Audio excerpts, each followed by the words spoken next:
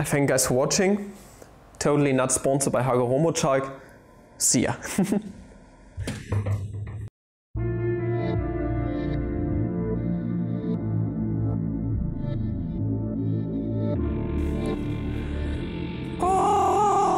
Good morning, fellow mathematicians. Welcome back to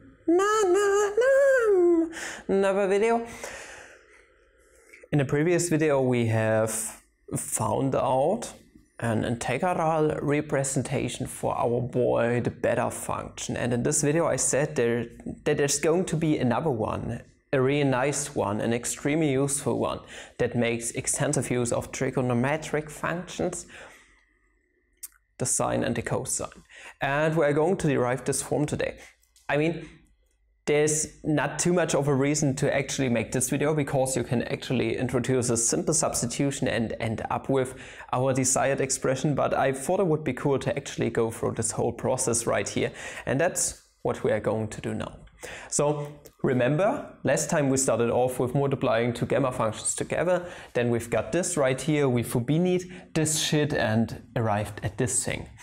So what I would like to do is to introduce polar coordinate substitution, okay? Because we are dealing with the half of the real numbers right here as an interval.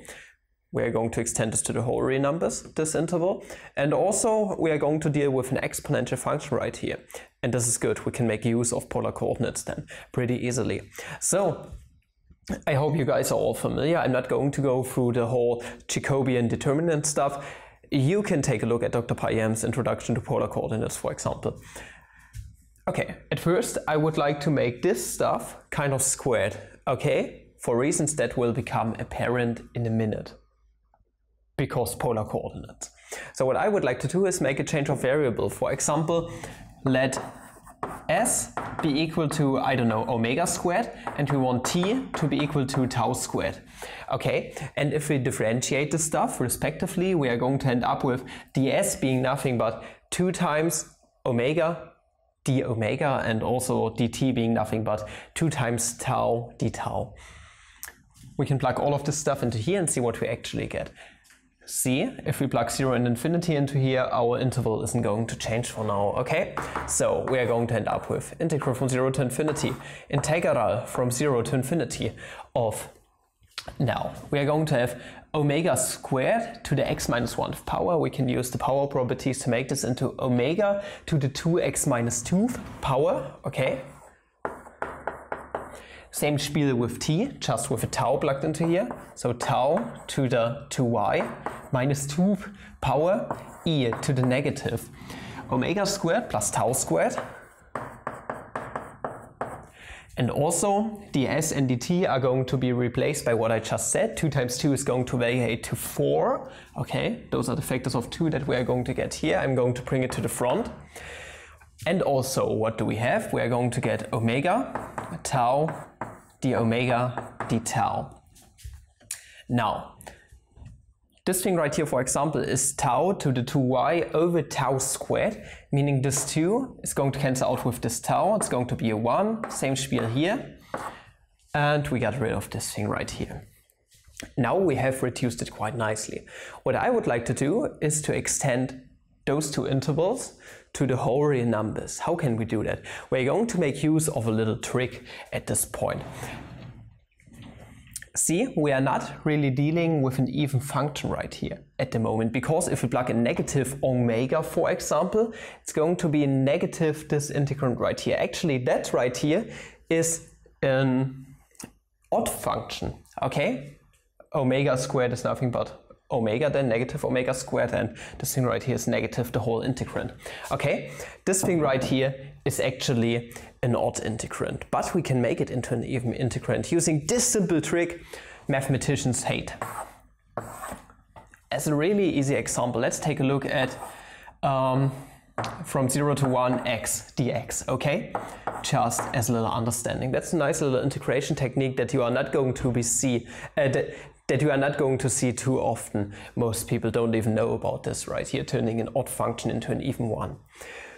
Now, if we take a look at the graph right here, it's going to look something like this. It's just the identity from 0 to 1. We're going to calculate the area under this curve right here. Now, x. On this interval, all the x values that we are going to take from 0 to 1 are going to be strictly positive. What's the nice thing about the absolute value? Absolute value of x is nothing but x if and only if x is strictly positive. Meaning this integral is actually equal to our integral from 0 to 1 of absolute value of x integrated with respect to x. But that's absolutely dope, because absolute value of x is definitely an even function. Okay, if you take a look at the graph of absolute value of x, it's going to look like this right here. Meaning, since we are dealing with an even graph right here, with an even function, we can actually turn this into 1/2 times the integral from -1 to 1 into a symmetric integral, absolute value of x integrated with respect to x. And this is what we are going to do now. That's a really nice integration technique, and it's not used too often, but it's pretty dope. Okay?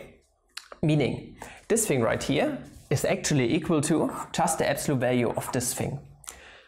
Also absolute value of e to this chunk, but the exponential function is defined positive. Okay?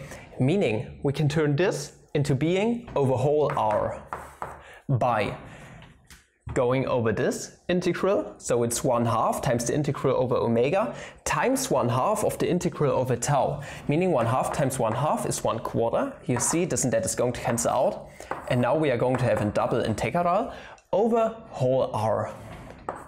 Also, absolute value of omega to the 2x minus 1, tau to the 2y minus 1, e to the negative omega squared plus tau squared. Integrated with omega, integrated with respect to tau. I hope this did make perfect sense to you guys. I think using a little example right here is actually an appropriate thing to do.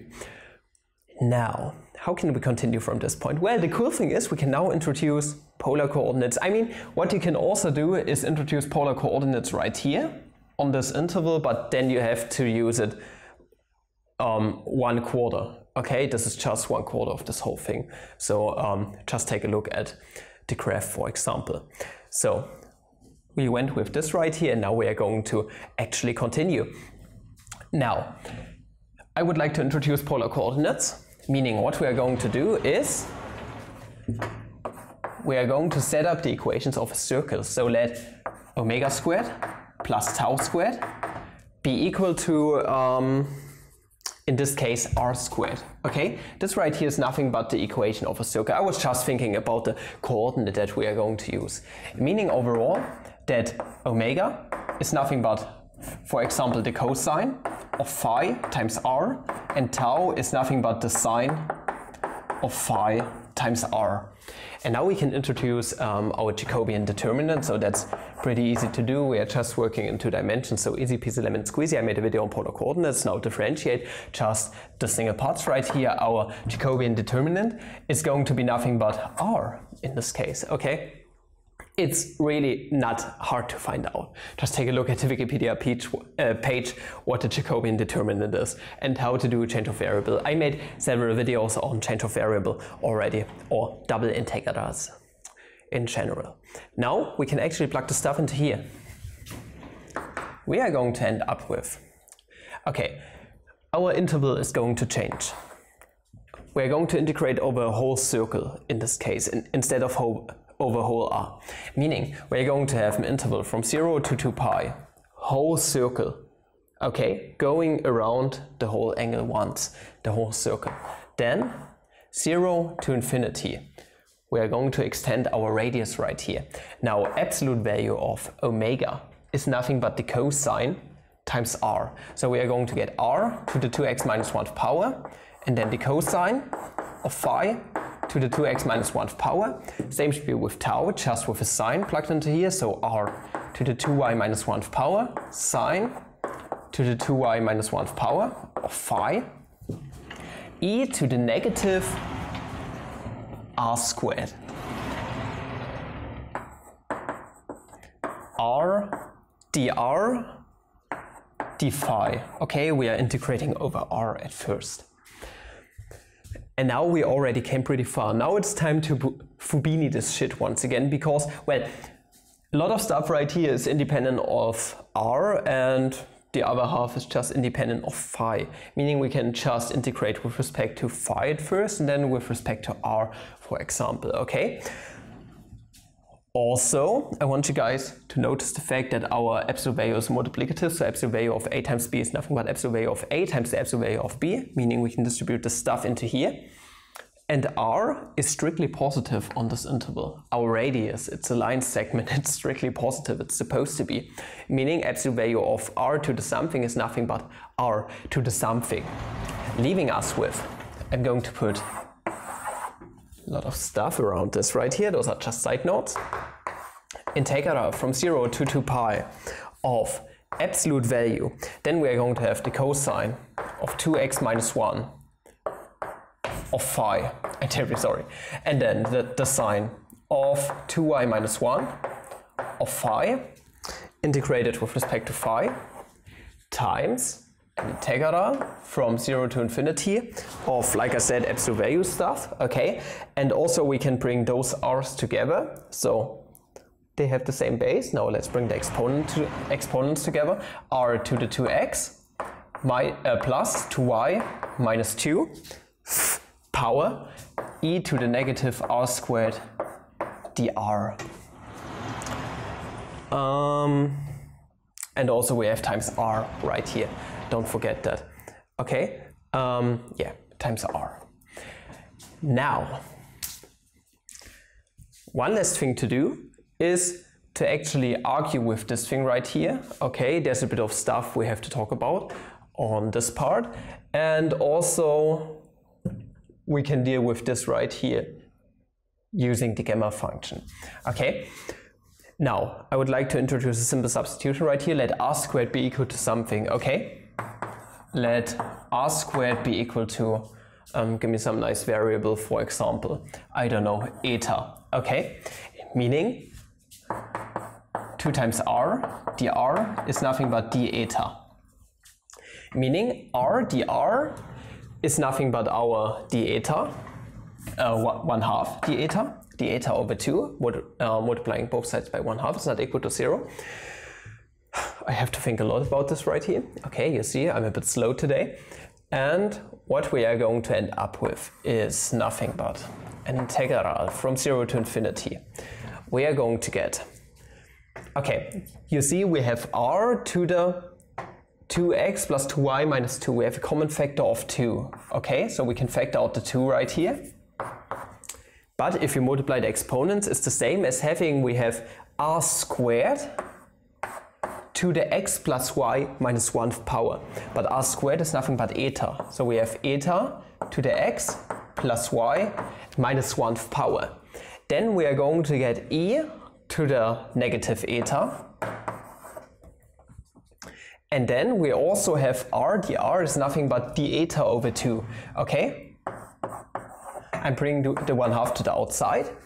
And now I want you guys to take a look at something. X plus y, okay, that's some kind of variable. Now we have eta to the something minus 1 times e to the negative eta integrated with respect to eta from 0 to infinity. Well, this thing right here is actually nothing but, including this factor, 1/2 times our boy the gamma function of x plus y. Okay, this argument right here is just what we started off with. Okay. Easy peasy lemon squeezy.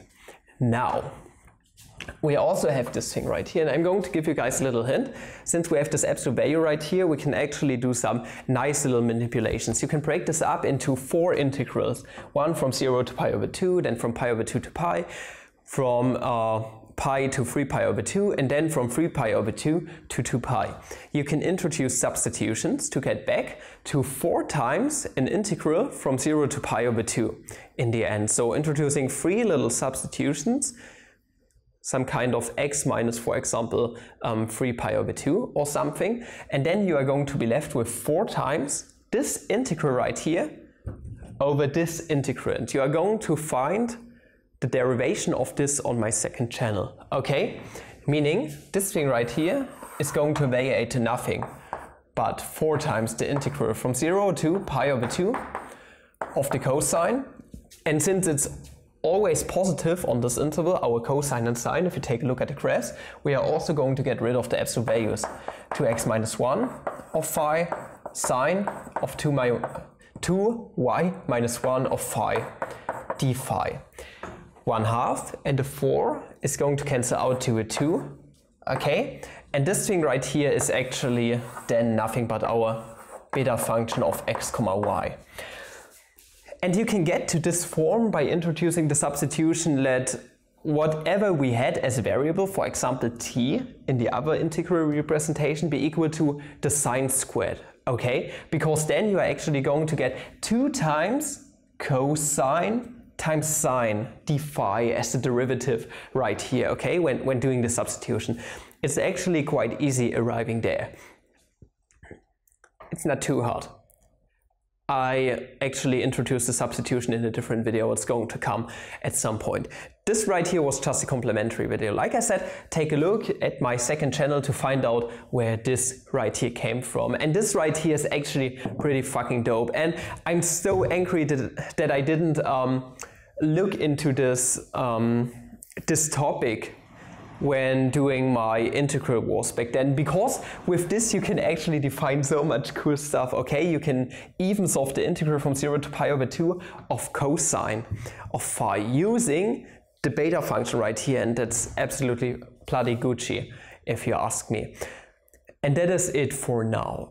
I thank you guys for watching. There was quite a bit of input, even for me. I had to think a lot about what I did right here. Like I said, take a look into the description. There will be a link to this little part right here. What else can I say? If you enjoyed this video, please like, subscribe, and recommend the channel if you like. If you want to support the channel a bit more, buy those t-shirts I created or support it on Patreon. Up until the next video, have a flammable day. See ya.